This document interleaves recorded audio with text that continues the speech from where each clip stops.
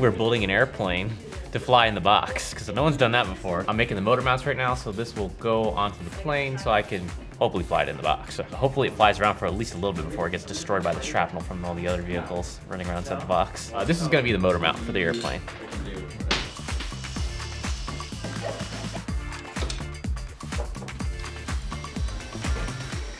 We are taking a 3D printer. It's becoming cursed. It's gonna drive around. We bought a bunch of knives. We're probably gonna go buy more. And we're gonna make the print head go back and forth. We're gonna strap knives to that, and then we're gonna make the print head do that, also with knives. It's very cursed, potentially effective, also potentially top heavy, bulky, and not practical, but we'll see.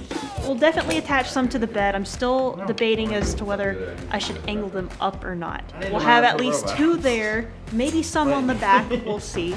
And then I think also have some up here, because we're gonna be fighting, I think, Peter, who's gonna be flying. If he's flying, we gotta aim up so that if he kind of swoops up at us or swoops down at us, then we'll have some form of defense instead of just getting knocked over, because I think that's, we might get knocked over. I don't know if there was an inspiration. We talked about things that could hurt someone else that we could strap to an Ender 3, and I don't know why, but knives was unfortunately the first thing that came to mind.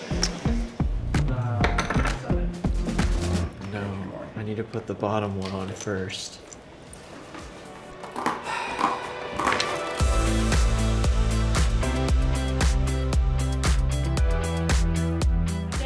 I think that's a good stopping point for today. Yes!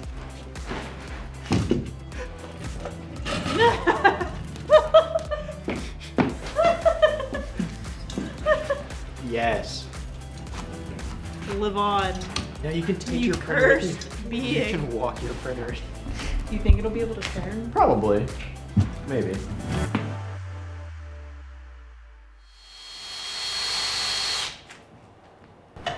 You guys have never drilled through kitchen knives? It would be a first. The Walmart kitchen knives are winning. Come on.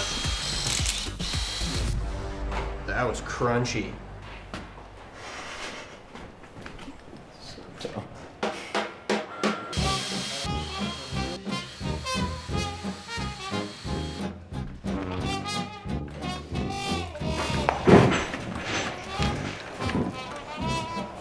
Damn it, who keeps turning his glue gun off?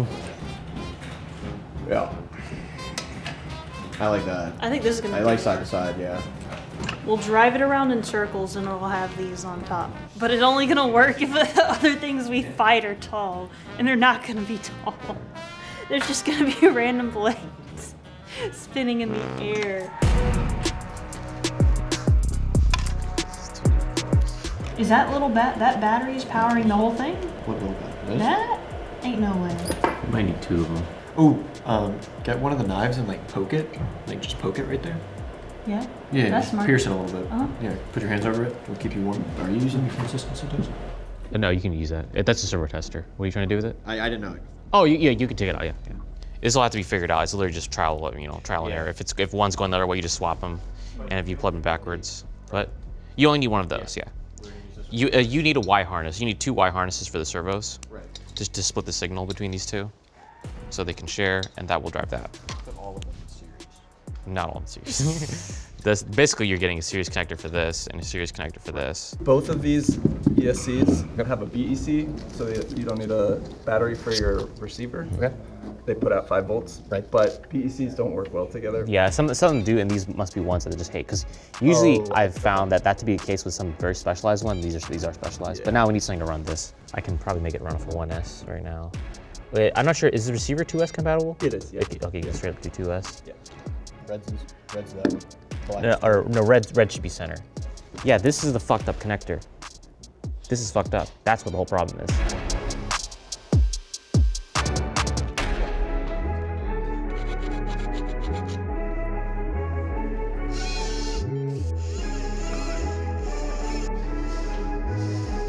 Is it not like... Yeah, it's I hate this reverse game here. So I tried with that. So now we're going forward, but this is still backwards. All right, we'll just switch the wires if you want the steering right. Damn, one has to be switched. So this one needs to be switched.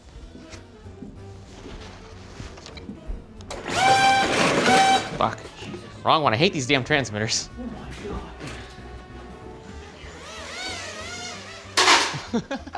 Hang on. Well, it does take off. Hang on. I'm gonna need to.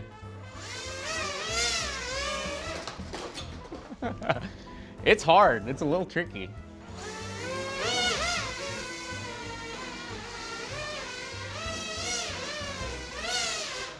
And basically, it's gonna be a lot of that. It just needs to be entertaining.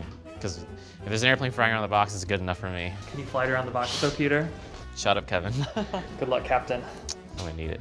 I'm gonna go down with this ship in flames.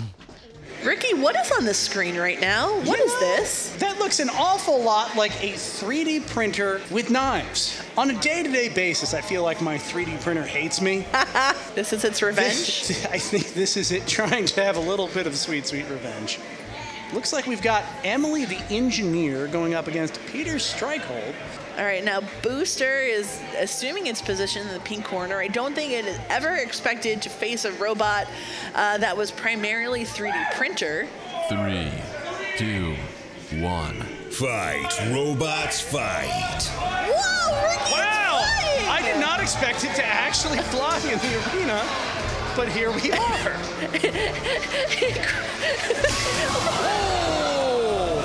Ricky, there's bouncy balls! There are a million bouncy balls all over the arena. Every cone, I think, is filled with bouncy balls.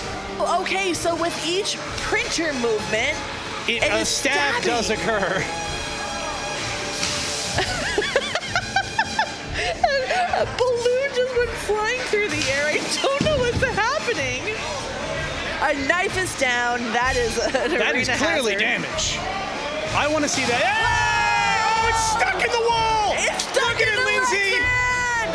That knife is embedded in the arena wall. That is so cool.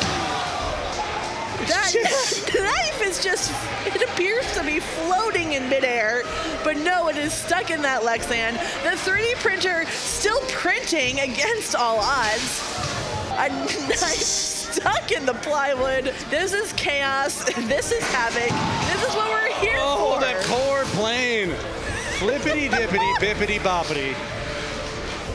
This was pure chaos in every way that, again, I didn't know that I needed. I have to hand it to all of these YouTube creators. I cannot believe that this is embedded in the Lexan.